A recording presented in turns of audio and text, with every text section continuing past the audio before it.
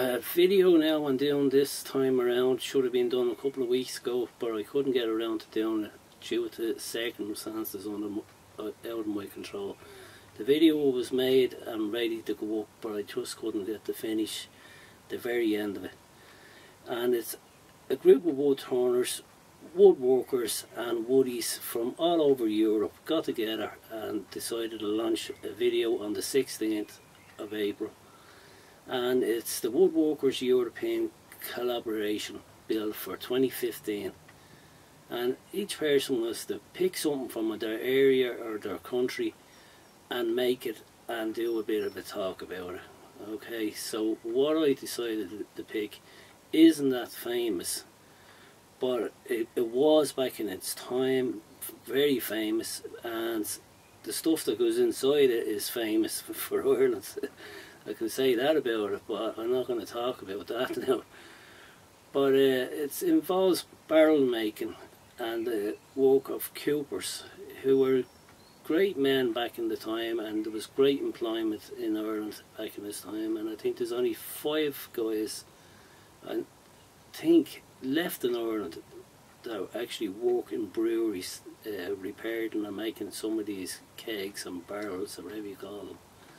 So what I'm going to do is, the video is made and I'm going to just do a little bit of a talk over of not what I'm doing, but what they did to make it. Because what I do is made on the lathe, and what they did was with basically axes, planers and hand tools, and there was a great skill involved in making these particular barrels. Okay, so over to the lathe and you can see what I made, and I'll talk about how they done it. Okay.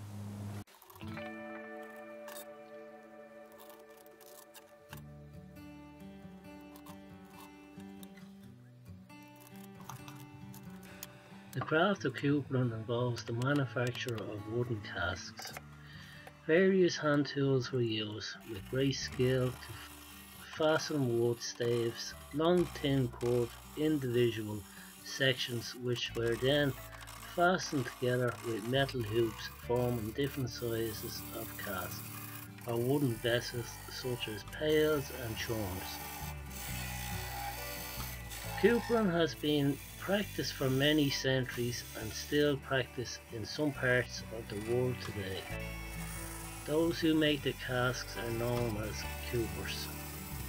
There are 3 main categories of coopers, known as white, dry and wet. White coopering involves the manufacture of pails, butter churns, tubs and other household utensils for daily use. Dry coopering involves the manufacturing of casks for holding dry goods such as flour, tobacco and vegetables. The wet cooper or tight cooper made casks for long-term storage and transportation of liquids that could even be carried under pressure, such as beer. Wooden casks are frequently referred to as barrels, but the word barrel actually refers to a specific size of cask. The sizes of cask include: a Ferkelin was an 8-gallon capacity cask, a Kirtland is a 16-gallon, a barrel was a 32, a hogshead was a 52, and a butt was a 104-gallon capacity. Back in the 1920s, about 500 coopers in Dublin, half the city's total worked the trade. These coopers were highly paid tradesmen, working in distilleries and breweries. At its peak in the late 1800s, there were 28 or more distilleries in Ireland, and about 11,000 coopers building and repairing barrels by hand.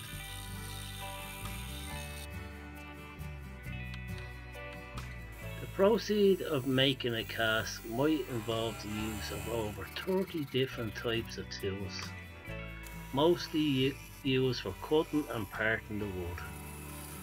Many stages were involved, and a Cooper might have several casts on the go at once, rather than following one through at a time. Casts were traditionally made using prime American white oak. The wood required seasoning or drying. The timber for making the staves were stacked in large piles under cover outside, allowing for free passage of air between them, and were left for a minimum of 2 years. A Cooper first prepared the individual wooden staves, which jointed together to form the cast.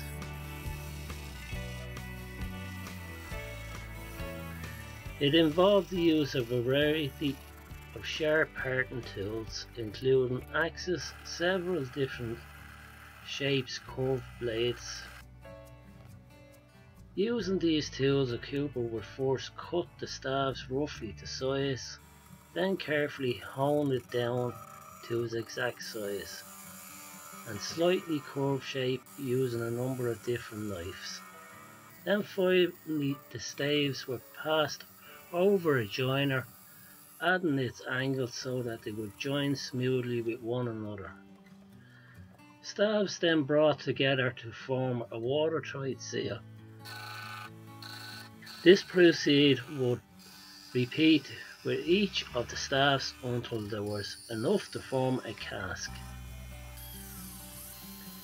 The staves were then brought together in the next stage, known as raising. Here staves were gathered and placed standing upright inside a metal hoop, forming the cask. The Cooper then fixed the staves roughly together by hammering the hoop down over the top end. The staves then had to be bent into the cask shape with a tapering end and a central outward bulge. To bend the staves, a special machine known as a steam bell was used to shape. Like a large bell, this machine would lower down over the staves and subject them to a high steam pressure which softens the wood. When the cast was removed from the steam bell, the Cooper would bring together the splayed ends using a rope, and then quickly hammer down more temporary hoops over the staves, forcing them to bend together into the curved cast shape.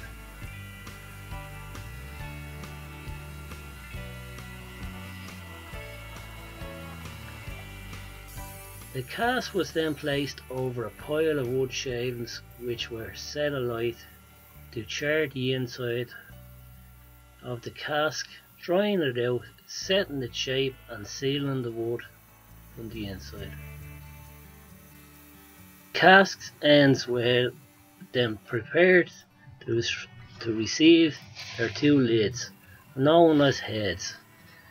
Using more parting and cutting tools, the two top edges of the cast at either end were cut away into a bevel, with the very top edge flattened to ensure the cast would stand steady. Then a groove was cut below the sloping edge with a croche, where the head would fit. Now the cast was ready for its heads.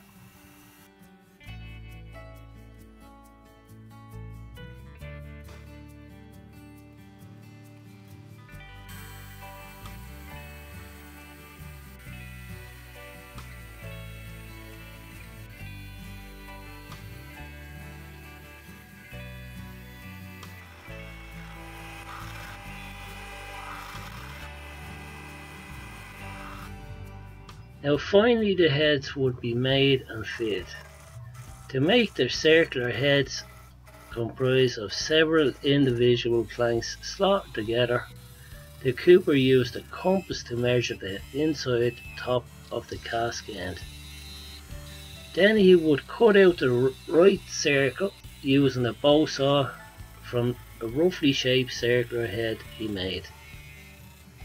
Once cut to shape, all the head surfaces were made smooth using a special shaping parting tool, and the edges were beveled. to fit into the thin groove inside the cask ends.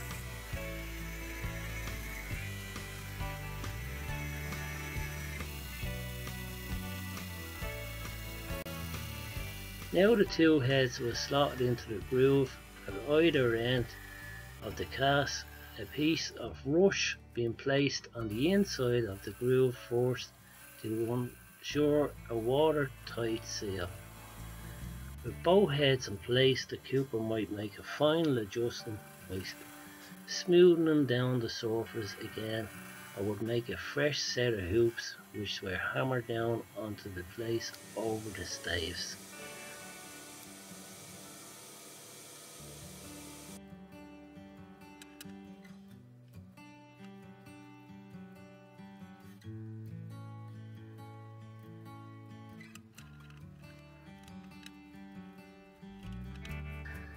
Finally, the heads of the cask were branded with individual identification numbers, and the name was put on them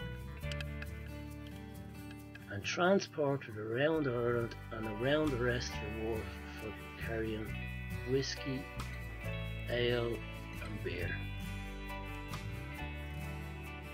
Okay then, there you go, there's the video. I hope you all enjoyed it. I'm going to put a link down below for all the other guys who took part, and some guys couldn't take part and probably will later on.